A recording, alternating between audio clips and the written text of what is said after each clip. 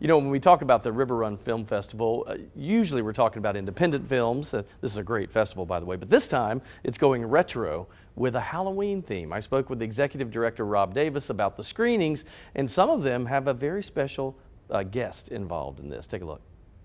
Well, we're very excited to be presenting Beetlejuice, and of course it's Tim Burton's take on a ghost story. So that in and of itself tells you a lot of what you need to know.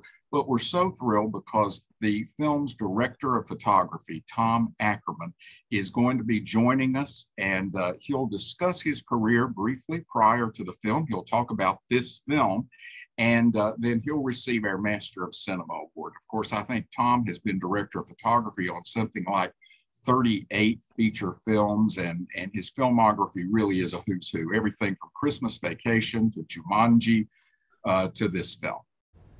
So from the funny scary, we go to just plain old horrifying and terrifying. Yeah, their second film is Nosferatu. This is a classic. It's a silent film. You probably have seen these images of this guy before. This goes back to the 1920s, and it was produced then. This is one of the scariest movies, they say, in all time.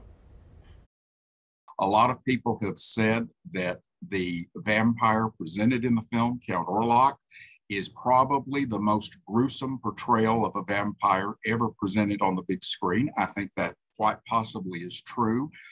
We have a version of it that is meticulously restored visually to the director's original intent, and also has the original 1922 score with it.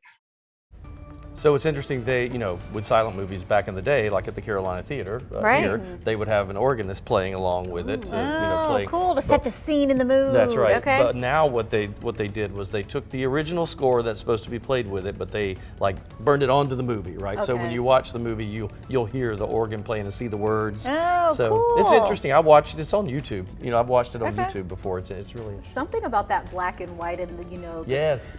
You know how the film goes, it makes it look scarier to me. I would agree. Yeah. Spookier for sure. Yeah.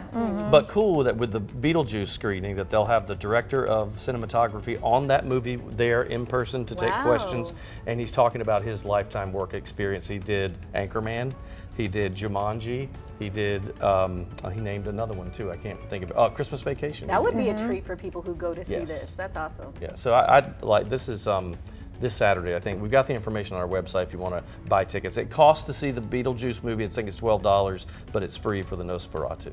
How many people are going to be yelling out, Beetlejuice, Beetlejuice, Beetlejuice? 3 times. Right, 3 times, and see what happens.